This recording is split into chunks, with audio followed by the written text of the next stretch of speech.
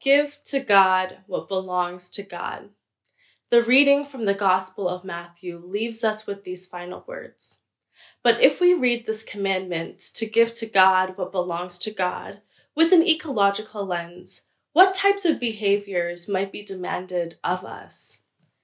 The lectionary places these readings from Isaiah, Psalm, Paul, and Matthew together, inviting us to read these texts in and through each other. I will attempt to trace an ecological thread throughout these passages. This week's readings focus on God as the ultimate caretaker.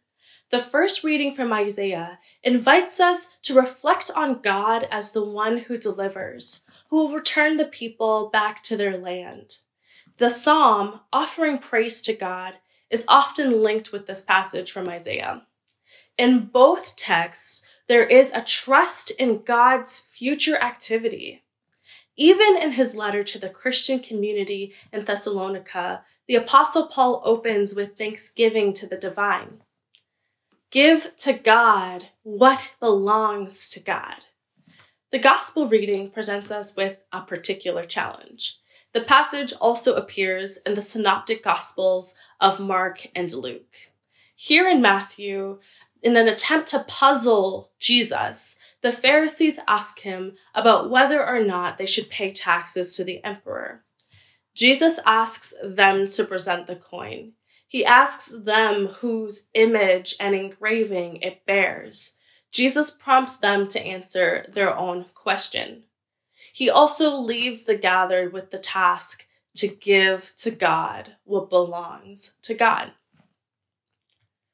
When we return to the psalm, we see that ultimate praise is what is due to the divine. The lyrical passage invites us to sing to the Lord. This is a kinship chorus that includes all of creation. Rich with ecological and celestial imagery, the psalm emphasizes God as creator. Its comprehensive understanding of all of creation includes all the earth, all lands, all nations. This passage of enthronement reaffirms God as the sustainer and the caretaker of all things, of all living and non-living things, all visible and invisible things. In anticipation of a renewed future, the praise is due to the divine. So give to God what belongs to God.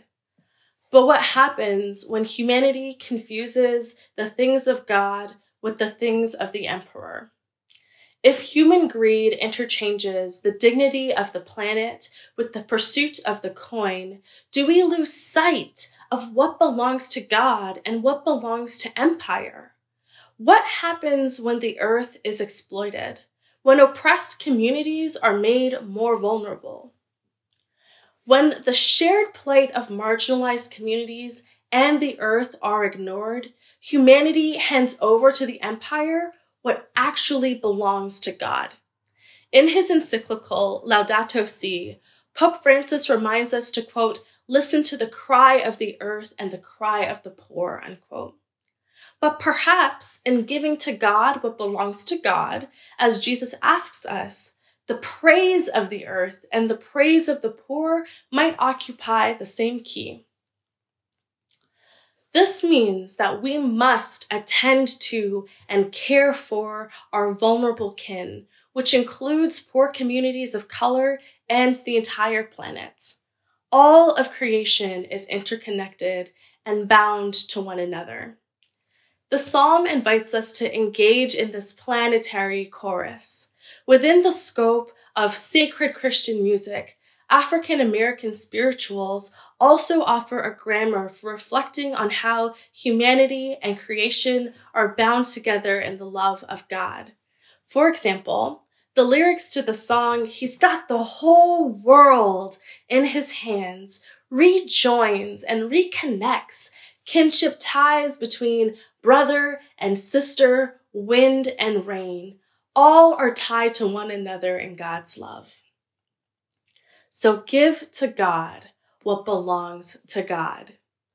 In his recent document, Laudate Deum, Pope Francis writes the following. He says, quote, Praise God is the title of this letter, for when human beings claim to take God's place, they become their own worst enemies, unquote. Give to God what belongs to God. Praise is what belongs to God. We who are flesh, we who are kin with the land and the water, with the earth and all the stars, we are called to give God praise in a more complete and glorious way. Amen.